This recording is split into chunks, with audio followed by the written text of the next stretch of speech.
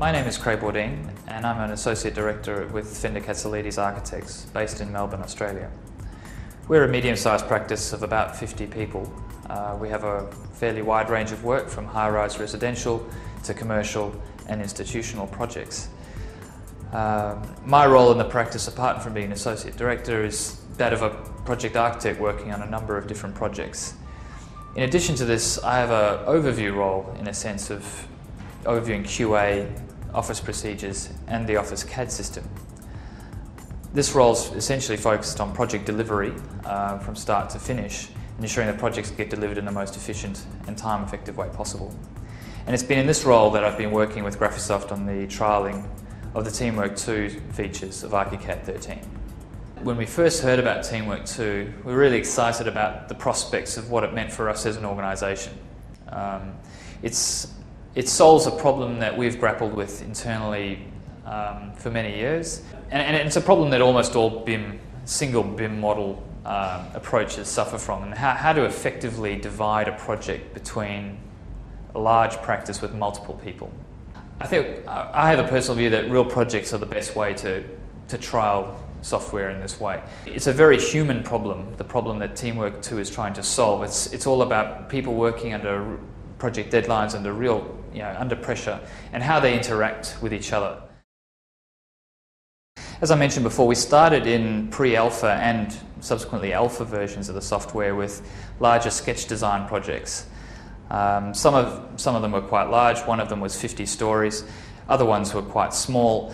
But it was all about testing the workflow in the beginning and ensuring that there was maximum flexibility, that people could get access to the parts of the model that they needed, and that the work could go out in the most efficient way possible. We've always been a firm of teamwork skeptics. We have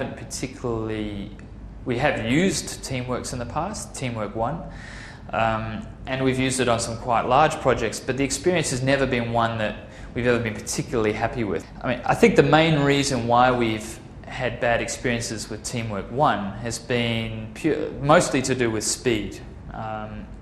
In these large projects that we've had, the send and receive times can easily be in the region of 10 to 15 minutes, and what we find is that when we have a project of 6 or more people working on a project, they can't send and receive simultaneously, so ultimately every time the project needs to be fully updated, it takes an hour out of the working day as an exercise. And that has just led to people not sending and receiving as frequently as they should, which leads to other problems as well, which I'll get to. So what's exciting for us about Teamwork 2 is the potential to completely change the way we work to deliver projects in a more productive and effective way, and to just bring a whole level of extra flexibility into our staffing arrangements. We're a practice of 50 people, as I said before, and I think for a big practice, to leverage the advantages of having a large staff, you really need that flexibility of workflow. You need the ability to rapidly move people from one project to another. We're used to having a file to themselves and managing that file and working within their own way within various hot-link projects, but ultimately being responsible for that one file. So there was a cultural shift that really needed to happen in terms of getting people used to the idea of collaborating on an entire model with other people. And I think that's been a really positive thing for the practice. The largest documentation project, and the largest project full stop, that we've had using Teamwork 2 has been an apartment building, quite a large project in inner Melbourne, and that had a team of about 6 people in it. And the experience with this project has been really good.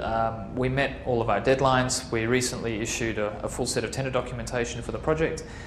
And what's been really good as an experience for us is that people have enjoyed working in this new collaborative way. What we really liked about what the new teamwork workflow brought for us was that it allowed people to feel like they are truly collaborating on a single model.